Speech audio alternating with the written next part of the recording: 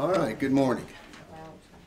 All right, if you remember, we all have your maps, good. If you remember from our last study, we saw Paul and the other Roman prisoners.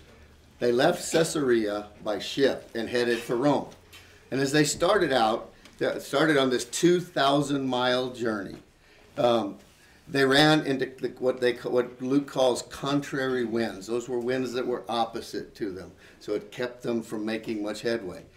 So they had to sail under the cover of Cyprus, and you can see there it's I think it's the gold one is the journey to Rome on your map, and they ran under the cover of Cyprus, and then they got all the way to Myra. From there they took another ship, a larger one, and headed to Italy. Again, as they sailed, the winds did not allow them to go any further than Cnidus, and which is on the very most southern point of Asia Minor. You can see there on your map. That's where Cnidus is. And with difficulty, they sailed south. They sailed south in order to sail again under the shelter of Crete. You can see there where they sailed under Crete, because they should be going straight across, but they can't because of these winds. So they sail under the cover of Crete, and they're using the cover of the islands to help them get around these winds and make some headway. And once they got along that island, they were able to make it, as you see, to Fair Harbor. We talked about that last time. They made it to Fair Harbor. And because they had lost so much time because of these winds, the captain determined that they would not be able to make it to Rome until spring, because no one sailed the Mediterranean in the winter. In those days, they just couldn't do it. No sailing was done from November to March. Well, Fair Harbor actually was not a suitable harbor for them to overwinter in. So the captain and the pilot decided to put out and try and get to Phoenix, which is I wrote in there trying to get into Phoenix, which is a much better port to overwinter. All right. But that's when Paul spoke up. Paul, here he's a prisoner, and he speaks up and he says, "Man, I perceive that the voyage will certainly be with damage and great loss, not only of the cargo and of the ship, but also our lives." And he's telling them we really shouldn't go. I mean, Paul'd been in 2 shipwrecks already. He knew what the winter winds on the Mediterranean would do to them, or could do to them. But the centurion, the guy who's in charge, he was more persuaded by the captain, which I think I would be too, wouldn't you? Than a prisoner. You know, I'd probably go with what the captain says. So he's persuaded by the captain to keep on going. And they couldn't leave until the winds changed, because these northeast winds were such treacherous winds. But they did change. And they became a more favorable southern wind happened, according to Luke. He wrote all this. And they weighed anchor and left Fair Havens and headed on to Phoenix. But before they got very far, a huge wind called Uraquillo happened, and the Uraquillo came off the Crete Mountains, and it's like a typhoon winds or hurricane winds, and it was just terrible winds. And these winds pushed their ship. They had no control. They had no control over what they could do, so they're just kind of at the mercy of the winds. So they were pushed south. But they were able to run. You can see they were able to run under the small island of Clauda, and then they undergirded their ship with the ropes and the cables. They do that to keep it from breaking apart in these terrible winds.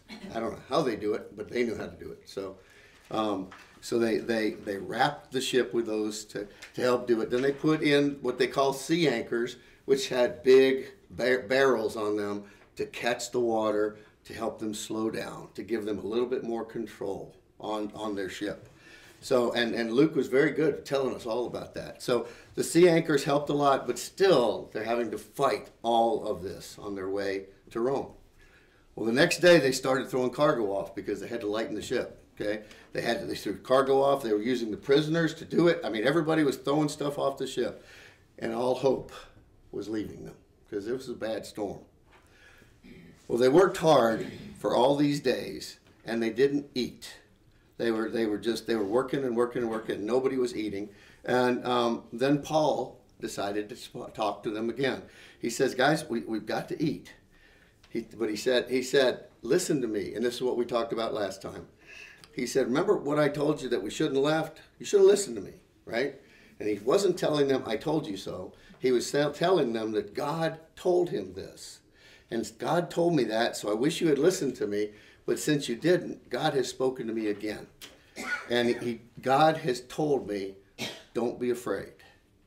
No lives will be lost. Be cheerful. Be courageous. He said, everything's going to be fine, but we must run the ship aground.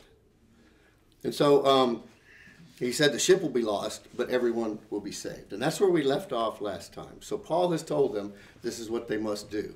And so let's start in Acts 27, verses 27 through 29. I think you've got that. But when the 14th night came, as they were being driven about the Adriatic Sea, about midnight the sailors began to surmise that they were approaching some land. They took surroundings and thought it to be 20 fathoms. And a little farther on they took another surrounding and thought it to be 15 fathoms. Fearing that they might run aground somewhere on the rocks, they cast 4 anchors from the stern and wished for daybreak.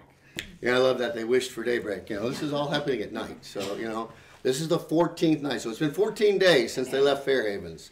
And they tried to get only about 40 miles away to get to Phoenix. But this is 14 days later, and they're way out in sea. Okay, they're probably at that top loop up near Syracuse right there and on your map. And so 14 days have passed, and they've been driven about on the Mediterranean Sea. Then Luke tells us that around midnight, the sailors supposed that they were approaching land. Now, he doesn't tell us how they thought they were approaching land, but he says they felt like they were approaching land. He tells us they were in the Adriatic Sea. Now, it's not actually the Adriatic Sea. The Adriatic Sea is that sea behind Italy, behind the Buda. That's the Adriatic Sea. Okay, they were actually in the Sea of Adria. I don't know what it is. The Sea of Adria is more around Malta and the southern part of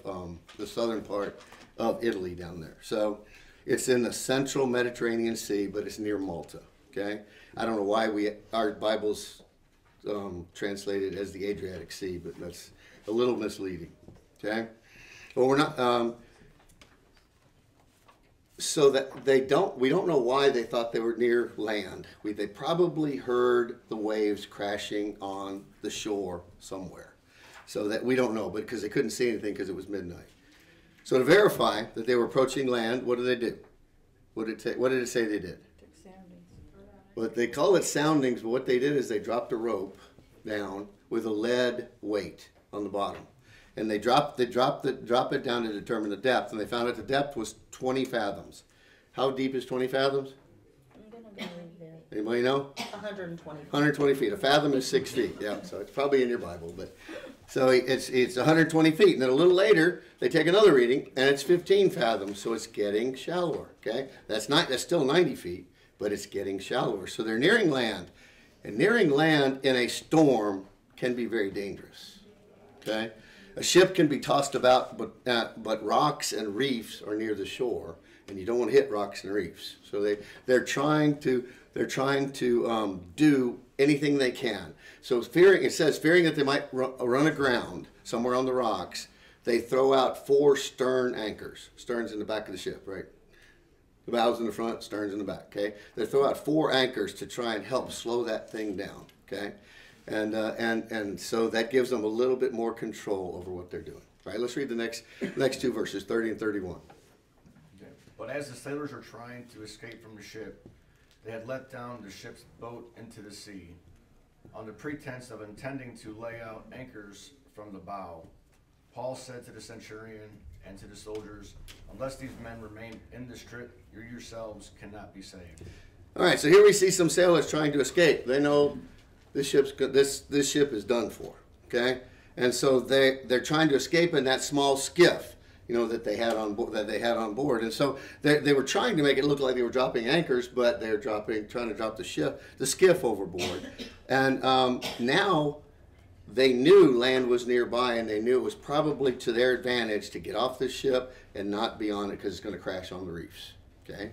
So they couldn't handle the ship in the stormy weather. They needed to be on land. So they're trying to get away, and the small skiff would be much more easily handled by them, especially in this terrible wind. But Paul sees what they're doing. And so Paul goes to the centurion and says, unless these men remain on the ship, you yourselves can't be saved. Now it's interesting, Paul's really taking control here, okay? He says, unless these guys stay, you guys can't be saved.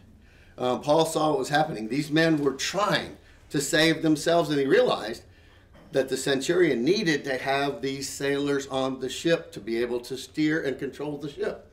So you got sailors leaving, we need them, okay? So he's saying we need these guys. God had told Paul that they would all be spared, didn't he? But these sailors couldn't leave. They needed everyone there to help do what needed to be done. And the fact that God told him the end result, what the end result was going to be, God told him that. But it doesn't mean that some people are allowed to do whatever they want to do and say, well, everything's going to work out one way or another. Everything's going to be good. You can't take that attitude. Everybody needs to do their part. And that's what Paul is saying here. We need these guys. So let's read the next verse, verse 32. Then the soldiers cut away the ropes of the ship's boat and let it fall away. Yeah, so here's the only ship they have, the only boat they have to get off, but the centurion cuts it away. Why would he do that? So they couldn't get away. So nobody could now leave the ship. I mean, he made sure nobody could leave because Paul told him, we need these guys to be able to go. And he says, God told me this. So Paul is giving God the credit all along here. But this centurion is really starting to listen to Paul, isn't he? So the only way that they could keep people from getting off the ship was to cut the skiff away. So he did. I think that's really cool. I mean, that's their only little boat. I would think they'd need it, but have a guard there. But anyway, he decided to cut it away. All right, let's read the next 4 verses, 33 through 36. Until the day was about to dawn, Paul was encouraging them all to take some food, saying, today is the 14th day that you have been constantly watching and going without eating, having taken nothing. Therefore, I encourage you to take some food, for this is for your preservation. For not a hair from the head of any of you will perish. Having said this, he took bread and gave thanks to God in the presence of all. And he broke it and began to eat. All of them were encouraged, and they themselves took bread. Yeah, it's interesting here in Luke's writing. We see Paul. He's a prisoner, right? And he seems to be somewhat in total control of what's going on the ship. Everyone is looking to him for their next instructions. Here we see him urging, now he's telling them to eat. Okay, they've been 14 days without food. I have no idea how they could have done everything they were doing and controlling that ship without eating. But they did not eat for 14 days. I mean, Scripture tells us they didn't eat for 2 weeks, so I guess they hadn't eaten. But now he's telling them, you've got to eat.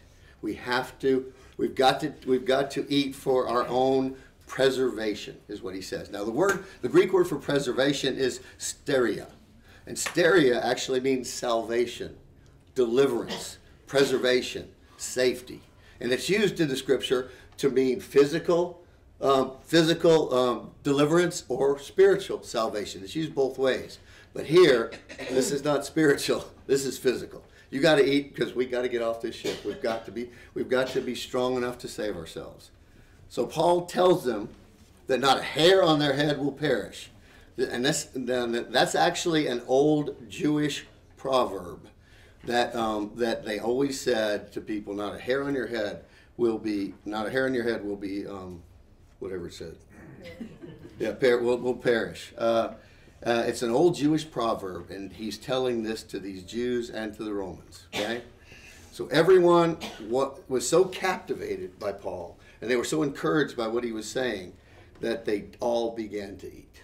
So that's really cool. So, all right, so they're eating, they're trying to get stronger. All right, let's read the next 4 verses. All of us in the ship were 276 persons. When they had eaten enough, they began to lighten the ship by throwing out the wheat into the sea. When day came, they could not recognize the land, but they did observe a bay with a beach, and they resolved to drive the ship onto it if they could. And casting off the anchors, they left them in the sea. while at the same time they were loosening the ropes of the rudders and hoisting the foresail to the wind. They were heading for the beach. All right, so everyone on the ship's accounted for, 276 people, okay? That's a lot of folks. And it said they all ate and were satisfied. I mean, that's a lot of food, too, for 276 people. So they ate, they're satisfied, they're ready to start working again. So what do? They start throwing stuff off to lighten the ship. And then by daybreak, Luke tells us that they saw a bay with a beach. They didn't really see land, but they see this bay with a beach in there, and they decided to drive the ship directly at it. So they have really lost any hope of making it anywhere but to that island. And they knew they couldn't, with the storm, they couldn't get anywhere else. So they cast off the anchors. Now, when they say cast off the anchors, they cut the chains and everything. They threw them into the ocean, and that would lighten the ship a good bit too, getting rid of those. But then he says they unlocked the rudders, which had been held in place. They unlocked the rudders so they could have some steering ability, and then they hoisted the sail to get the wind, and they are pushing that boat straight into the beach. And so they've given up all hope of getting to Rome. They got to get to this island. Okay. All right. Let's read 41 through 43. Who's got that? I've got it. But striking a reef where two seas met, they ran the vessel aground, and the prow stuck fast and remained immovable.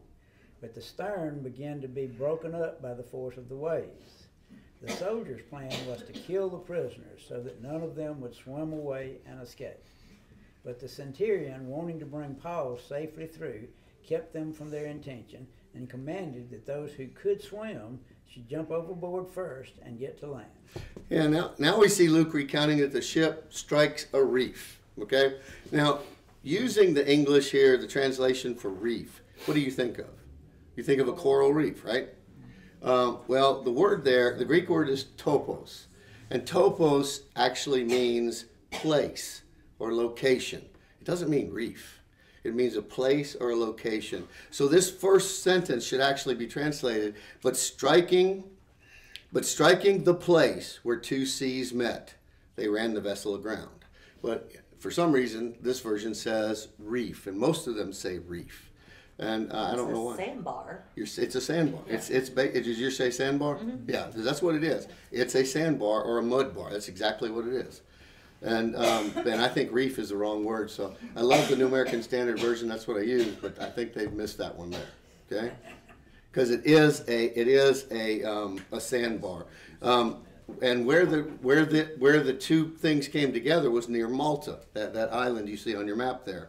And investigations of that area, especially around what is now called St. Paul's Bay in Malta, that's where they believe the ship ran aground. So what Luke prescribes here is a sandbar or a mud bar, not a coral reef. And then they're stuck on this. They did exactly what Paul told them to do, or what God told them to do. Run it aground. They did that. And so the bow of the ship is in this bar, but the stern of the ship is getting just beaten by the waves, and it's starting to tear apart. But the bow's okay. But you know, the Roman discipline always held that any soldier who allowed his prisoner to escape would then be held responsible for serving that prisoner's sentence, whether it be jail or whether it be death. So if they lose their prisoner, they're going to have to serve his time. So what did the soldiers want to do? They want to kill all the prisoners, right? Because they don't want to lose them. They don't want to serve their time, do they? So they want to kill the prisoners so they don't suffer their fate. But the centurion has seen a lot in Paul, and so he wants to bring him to safety. So he's going to bring all of the other prisoners to safety as well. So since the ship was stuck on a sandbar, and they didn't have the skiff anymore, he commanded everyone who could swim just to jump overboard and let's get to land. Okay, and that's something that would never happen normally, but it was happening here. All right, let's look at the next verse 44. And the rest should follow, some on planks and others on various things from the ship. And so it happened that they all were brought safely to land. Yeah, so those people that couldn't swim got a plank or got a box or whatever. They were able to float in to shore. Apparently there was no reef there. It was just a sandbar and they could get safely to shore. And all 276 people got safely to shore. I think that's pretty cool. And that's what Paul said, not a hair on your head will perish. I mean, we're going to make it, and they did. Well, all right, so here again we see that because of Paul and God, all the prisoners were kept alive and made it. You know, I wonder what those men, especially the centurion and the captain, thought about this God that Paul worships. I mean, think about it. Paul's giving total credit to God for all this. And these are Romans who serve lots of gods. And there are some Jews there that serve a God, you know. So but everything that Paul has said was going to happen happened exactly as Paul said his God would have it happen. I think that's really cool. God is not only establishing, I would say he's not only establishing his own veracity, but he's also building Paul's credibility among these men. And these men are seeing God keep his word. And for Paul's sake, all the prisoners were spared from execution by the soldiers. So Paul has saved all these guys. I mean, they still got to face Caesar when they get there. If they get there, I guess they will get there. But they have been spared from being executed. How many prisoners? We don't know. We don't know.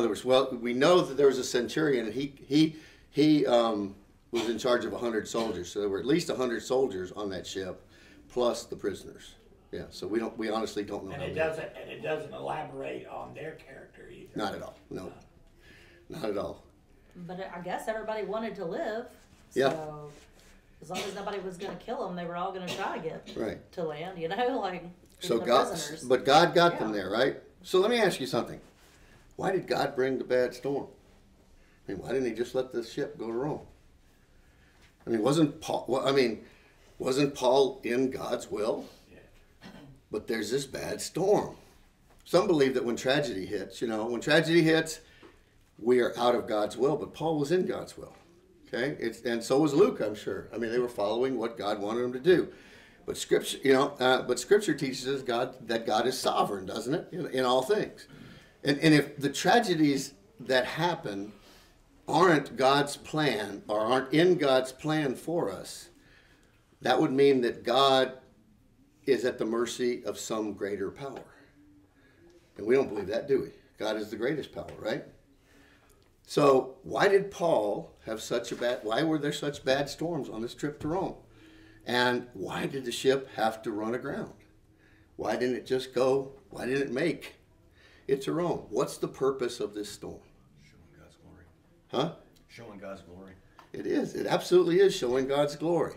I mean, the storm allowed each person on the ship to see that it was God who is in complete sovereign control. And when he says something's going to happen, it happens, doesn't it?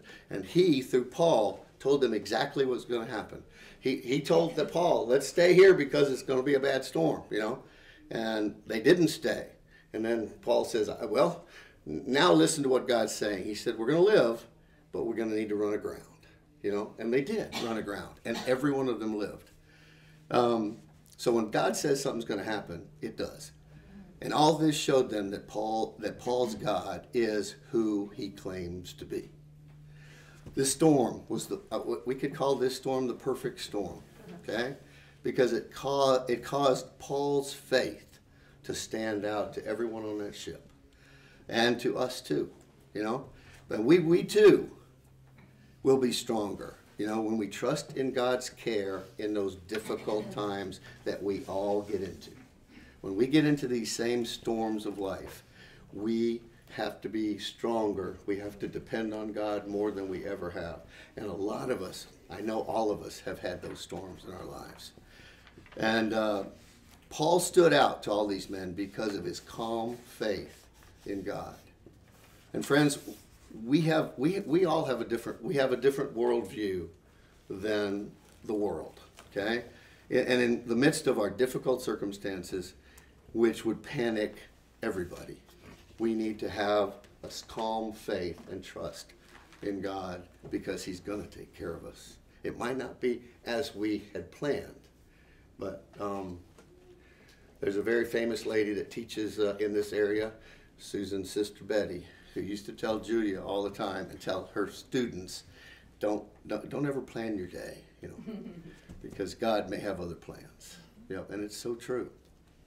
Paul's experience of these physical storms, along with being a prisoner of the Roman soldiers, should teach us that, like Paul, if we trust in God's sovereign care for us in life's storms, God will use us to witness to the world for him. And he certainly will. So, any thoughts or about that? Well, I do have a story. I have a story that I want to end with. It's where this, actually what happened here, changed lives even more. Toward the end of the 19th century, a group of Scottish unbelievers, educational men, unbelievers, decided to expose the errors of the Bible. So they decided to go through and look at everything in Scripture, New Testament, and expose how it was wrong. So Sir William Ramsay did a thorough study of Luke's writings in Acts. And he went down there to disprove every bit of what Luke had written. Okay?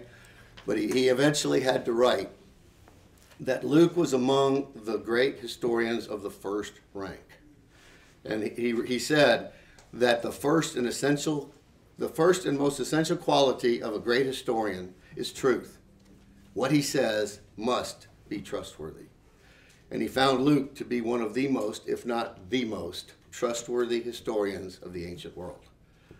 And through his studies, this intellectual man who was trying to disprove the Bible became a Christian and went on to write lots of books. He was a great Christian apologist. He wrote books on Acts, he wrote books on Paul, and he wrote one such book that I think everybody should get, The Trustworthiness of the New Testament. And this is a man who was trying to disprove Scripture.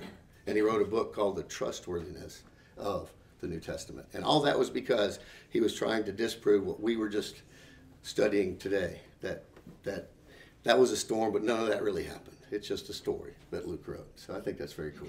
What was his name? His name is Sir William Ramsay. Yep. I kind of liked verse 40. What's that? I kind of like verse 40. Verse 40, what was that? It reminds me of what teenagers do in the spring when they head to the beach.